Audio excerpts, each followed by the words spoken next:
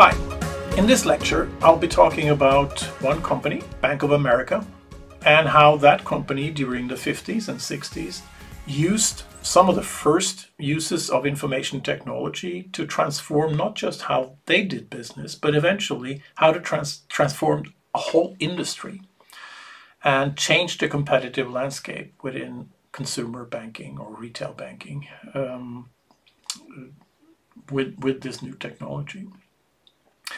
The case is quite old, and you may wonder, why am I talking about this in a course about modern technology? What's the relevance here to mobile payment systems or internet or machine learning? Well, we see certain patterns happening when new technology comes in and changes industries, and they are the same. Even today, we see these things repeating today. And by understanding history, to quote Fukuyama, we are not doomed to repeat it. So let's get started. Let's understand something about Bank of America. Bank of America is today one of the biggest banks in the world, but it was originally started in 1904 by this guy. His name was A.P. Giannini, and he was an Italian immigrant to the United States, and he started this bank in 1904 in San Francisco. Back then it was very, very hard for people to get a bank account. You needed to have property, you needed to be quite rich, you needed to have a fairly long history in the community. And what Giannini did with his bank, which was then called Bank of Italy, was that he was willing to take deposits and give credit to immigrants based not on how much money they had, but on how hardworking they were, on their character. And this was quite different. He specifically started the bank to be the bank for the little man. He started it in San Francisco, and the bank became quite popular. Eventually it had branches all over California, and in the 1920s he bought another bank in Los Angeles. That bank was called Bank of America Los Angeles, and the whole bank changed its name to Bank of America. So when the Second World War came, Bank of America was the biggest bank in California in terms of the number of customers and the number of branches. Okay, then the Second World War happened. Well, the World War changed a lot of things. One of the things it changed was how people got paid. Before the Second World War in the United States, you largely got paid in cash. And it was a cash economy. People didn't have bank accounts, and they certainly didn't have checking accounts. Well, in the Second World War, a lot of the men in America went into the armed forces. And when you're in the armed forces, you're paid by the government. But for a large portion of the men, the pay was not for them. It was for their families. And the United States military services did not want to ship cash around the world. Plus, if you're a soldier, you don't need that much cash. Your family, however, needs cash. And in order for money to go to the family, it was necessary to have a bank account. So very, very quickly, a lot of people in the United States got themselves a bank account. And what also happened was that the wives and the families of the soldiers had to step into the jobs that the soldiers vacated. And also, there was a tremendous buildup of industry in the United States. And it had the effect of moving people from the central part of the United States out towards the coasts where war production was going on. So what happened was the population of California increased tremendously. But also the use of banking accounts increased tremendously. And Bank of America was the biggest bank in the biggest state, the most rapidly growing state, with the highest use of banking accounts or checking accounts. Okay, now in order to understand how checking is different than cash, we need to understand how a check moves around. So if you have a bank like this, you have two people, person A and person B, and person A writes a check to person B. And we look at this check, we can see a bank account number, it has a standard format and so on. But back in those days, a check was just a piece of paper, and you wrote on it that, you signed that I, person A, is paying to person B a certain amount. And you give that piece of paper to person B. A person B can go to his or her local bank account, because banking back then was local. Everything happened in the local branch. So you take the check there, and the people in the bank branch, they take this check and they look at it and say, okay, you received a certain number of dollars, let's say $50. Okay, that means that you can either get the money in cash, or you can get the money credited to your bank account. So they say, okay, this person B has received a check. We hold this person's bank account. Okay, we credit $50. But the local branch need to get that money from somewhere, so they send it to branch A. That is the bank branch of person A. It could be the same, of course, but quite often it was different branches. So they send it to a different branch A, which receives the check and sees, okay, person A has drawn $50 on his or her account. Okay, so we need to get the book for person A. The accounting system was manual back in those days. And to deduct $50 from that bank account. And then we stamp the check, cancelled, and we send the check back to person A with a stamp saying that it has been cancelled. That means that the money has been drawn from that account. Well, this is a quite cumbersome system. Everything is manual, but there weren't that many people using checking accounts, and in the beginning at least, people only used checks for quite important payments. So it was manageable to do this in each individual branch. Okay. Second World War ended, people came back. The economy was flourishing after the Second World War because America was rich and the world needed its goods. And California was the biggest state with the most people and with most of the checks, or most of the checking accounts. And what happened was that more and more people started to use checks more and more. This created an operational problem. In the bank branches, they received more and more checks that needed to be cleared. And the way you did that was that you hired lots of people to sit and look at checks. Back then, there were no bank account numbers. You had to look at a check and you had to recognize the signature because the checks weren't pre-printed. There were no names on them. Remember, this was before computers, okay? So, you get a check, you had to recognize the signature, and you did that either by just recognizing it or by looking it up in signature books. So every branch had all their customers' signatures, and you had to leaf through these books and look at the signatures. And this was a very cumbersome and tiring job. Another problem was that more and more checks meant that even if they hired more and more people, they just couldn't finish clearing the checks before they had to open the next day. So they had to actually reduce the opening hours in the bank branches because everybody was sitting downstairs looking at these checks. And this was beginning to become a serious operational problem.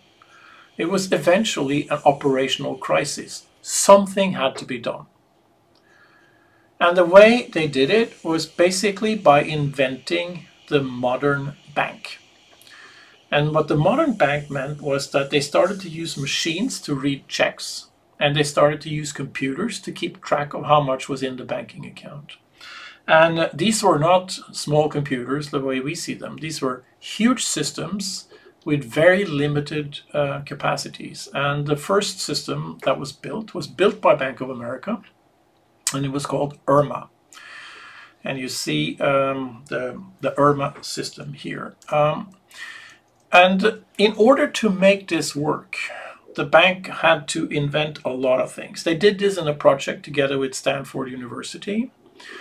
And this happened in between 1954 to about 1960. And they invented a lot of things that later has become standard in banks all over the world.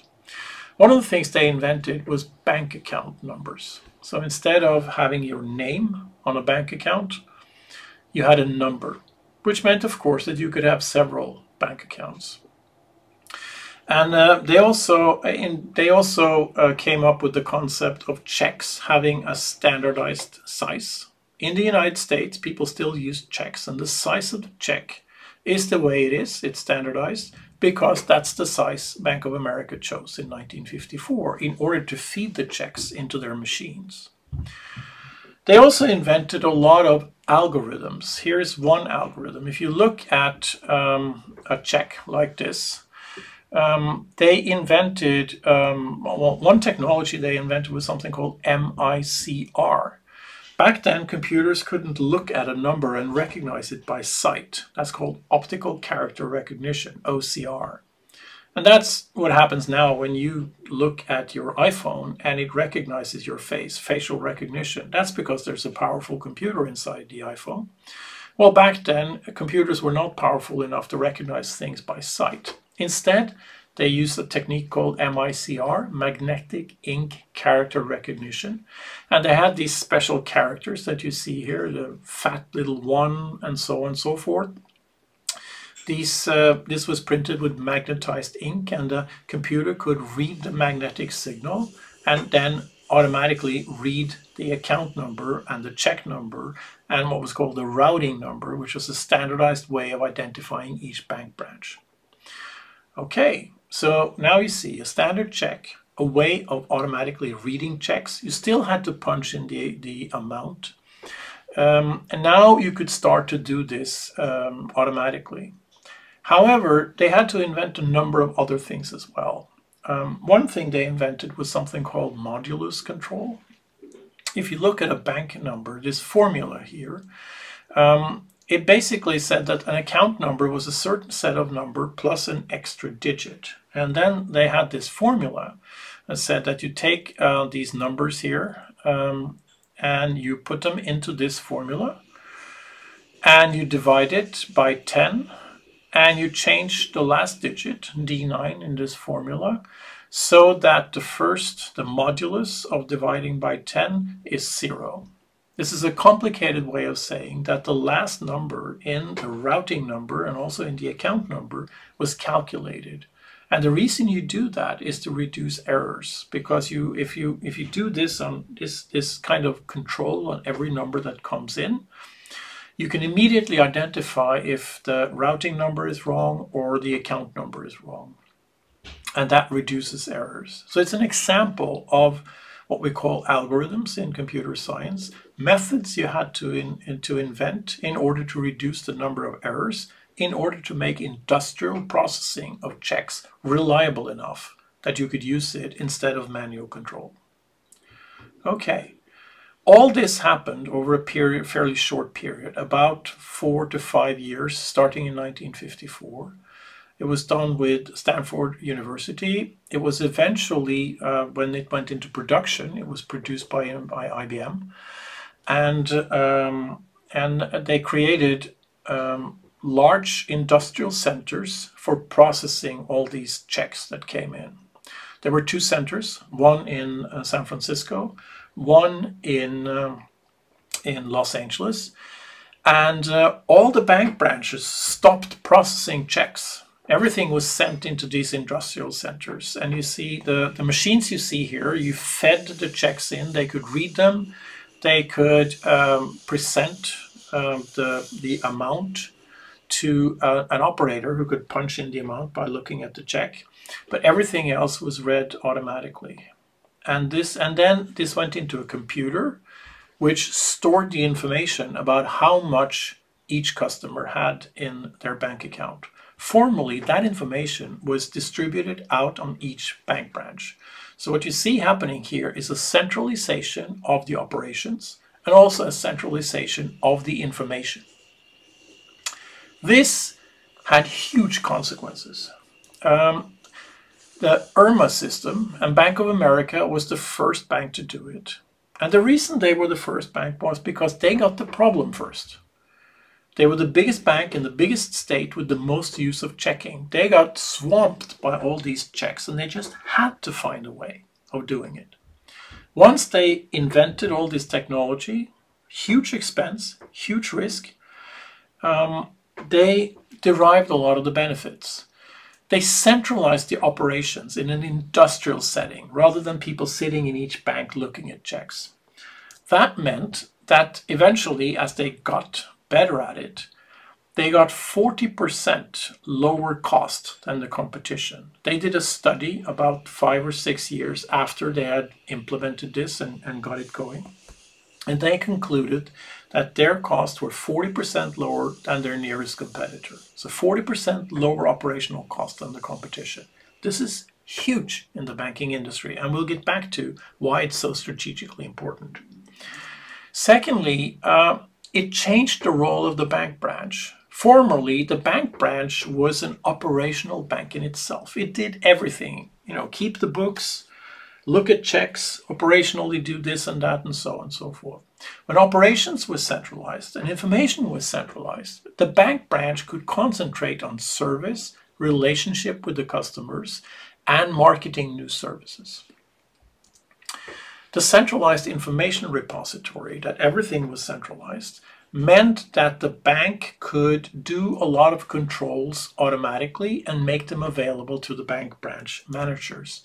So instead of before, each employee in the bank branch had to have a certain set of customers that they were responsible for, and they had to manually check that the customers paid their loans on time.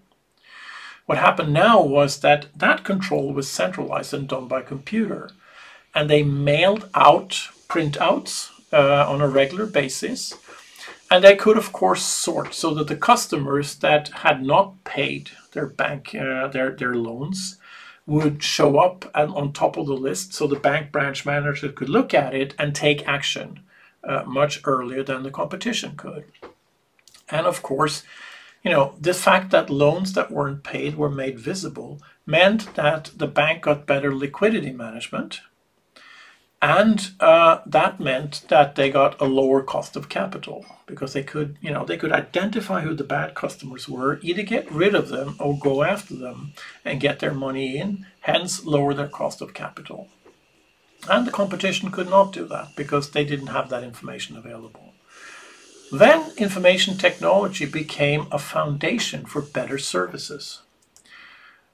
You could eventually print statements about, what happened on your bank account to customers, so the customers themselves could get a better view of what was going on. But it also meant that you as a customer didn't need to go to the bank to understand how much was in your account. You could actually, take care of that yourself.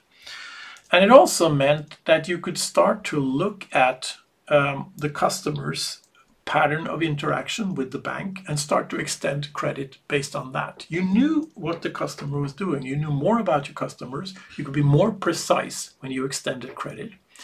Eventually, this transformed into an innovation, a credit card that was linked to your bank account. Now, the banking industry was regulated. Bank of America was not allowed to go outside California. And it was not allowed to go into other services, such as credit cards. So they started with a credit card linked to a bank account, but they were forced to sell off that part of the business and establish it as an independent business. And that eventually became Visa, one of the two biggest credit card corporations in the world. So this was all this because of the use of computers to keep track of what was going on. Okay, there is a book written about this by Professor Jim McKinney of Harvard Business School, and in it he talks of a cascading pattern when you get new technology coming into an industry. And it starts with a processing crisis.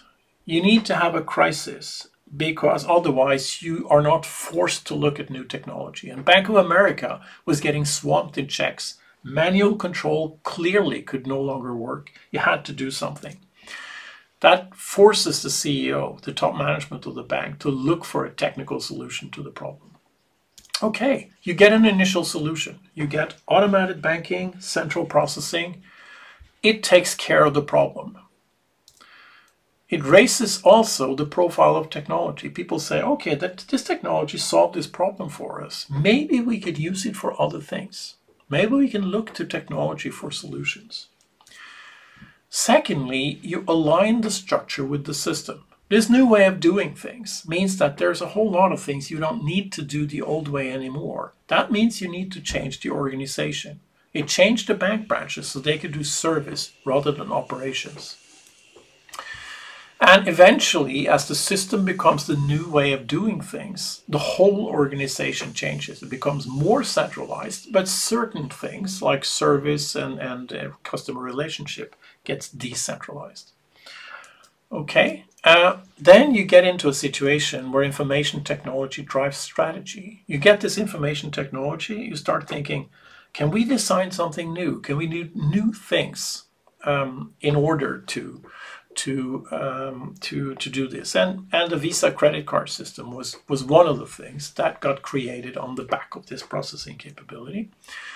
And what happens is you basically create a whole new way of running a bank.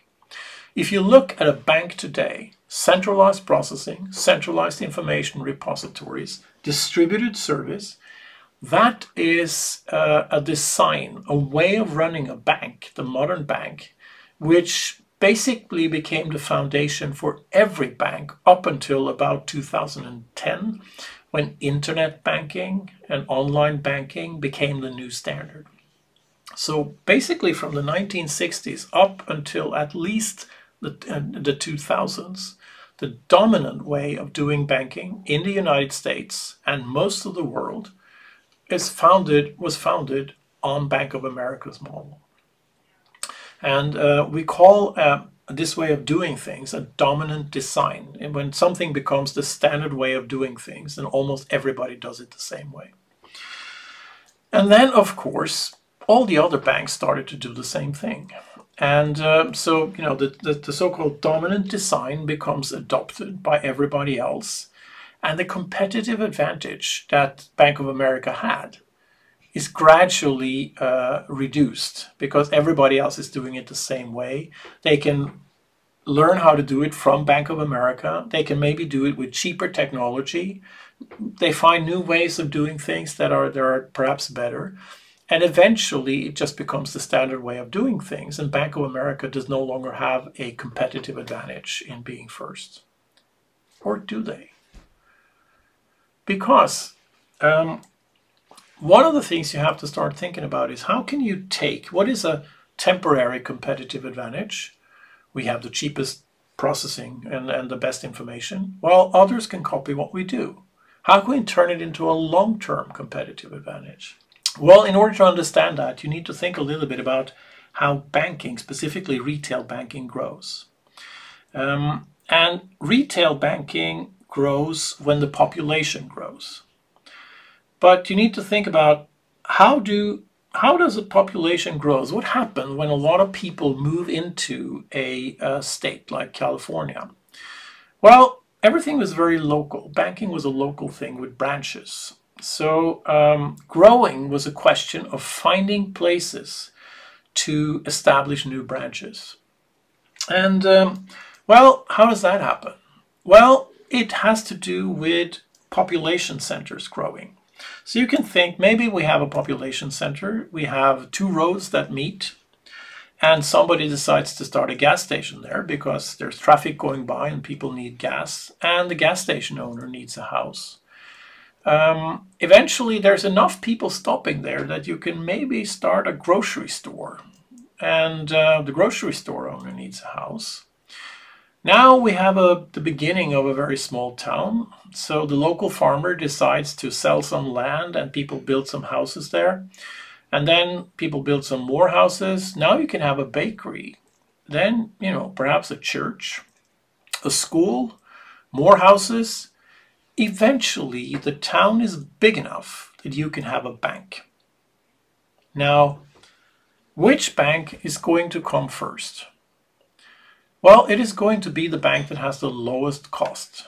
And Bank of America had 40% lower cost than any of the competition. As a consequence, they tended to be the first bank going in when a town or a population center eventually got big enough that you could have a bank branch there. 40% lower cost, first in. Now think about that. Who do you get as a customer when you're the first bank in? Well, you get everybody.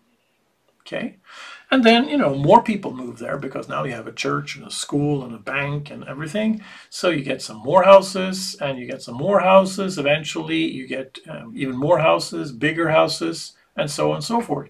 Now the town is quite big. It can support another bank, bank number 2 coming in. But which customers is that bank going to get? Well, they are going to get either the customers who don't want the first bank or the customers that the first bank don't want themselves. And it's going to have to buy those customers by offering lower interest rates or on loans, or higher interest rates on bank accounts, or perhaps lower transaction fees. And of course, the bank that's first has a tremendous competitive advantage.